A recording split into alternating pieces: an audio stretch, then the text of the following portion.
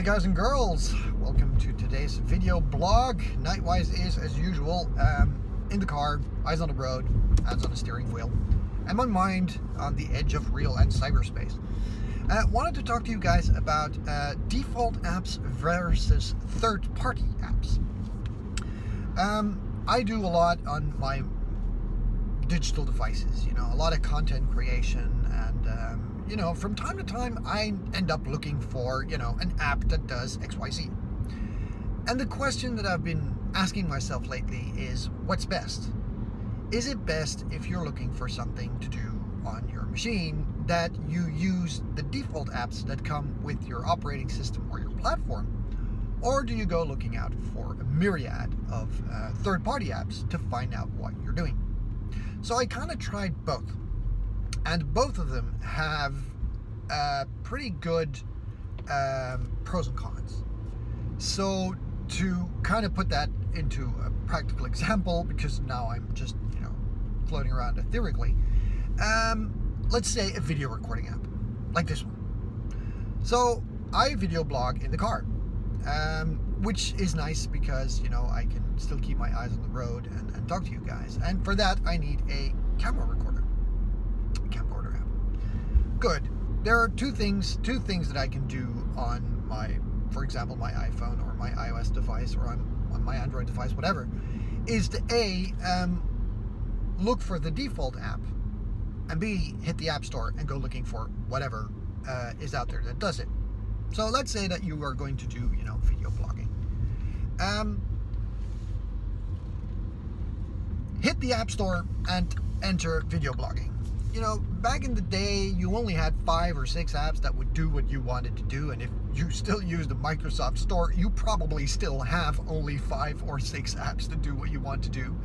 But these days, the app stores are filled with a gazillion number of apps, and hitting video blogging or camera recording or video recording is going to give you this slew of applications sorted by whatever algorithm the store that you're using prefers to use, and you need to make a choice. Now, I found this to be very interesting when it comes down to a specific functionality. You're looking for something specific. I want a video app that can, put a little logo in there, or I want a video recording app that allows me to record in a different format or do XYZ.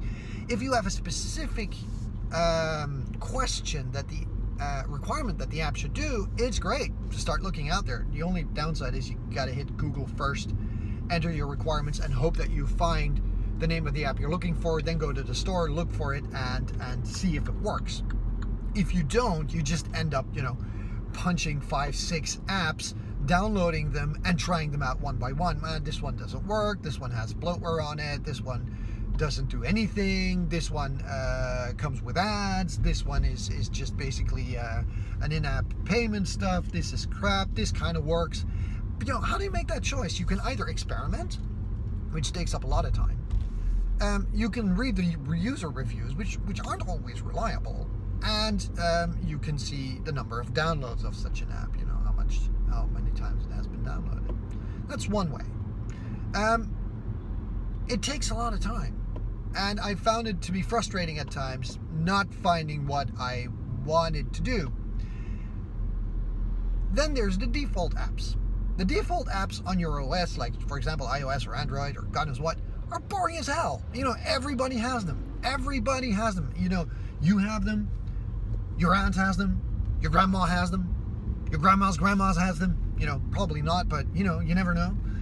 Everybody uses these apps. There's nothing exciting about it. They're normally they kind of have the features that you want, but that's it. But the great thing is they are mostly very well made and produced into and integrated into the operating system. For example, for video blogging, I just use the camera app, and it just works. It is quite painful to think about this, but it does just work. Downside is, of course, that some of the fancy requirements that you want are not there. These are basic apps. Also, it's not very hot and trendy and geeky because, as I said, Your aunt has them, your grandma has them, your grandma's grandma has them.